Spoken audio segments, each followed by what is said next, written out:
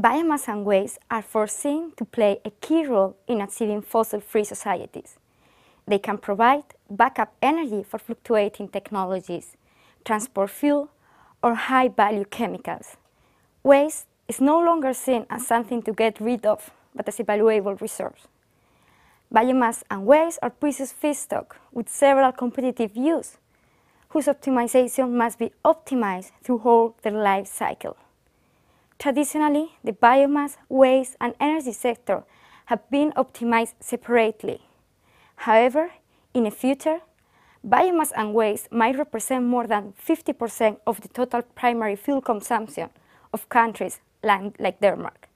Therefore, a more holistic approach is needed, where the different impacts between the biomass, the waste, and the energy sector are properly taken into account. The objective of my PhD is to develop decision support tools that can help in using biomass and waste in the overall best possible way, integrating economic and environmental considerations, and assisting decision makers in strategic short-term and long-term planning. My PhD aims to provide an answer to the question, which is the optimal use that biomass and waste can play in a future energy system.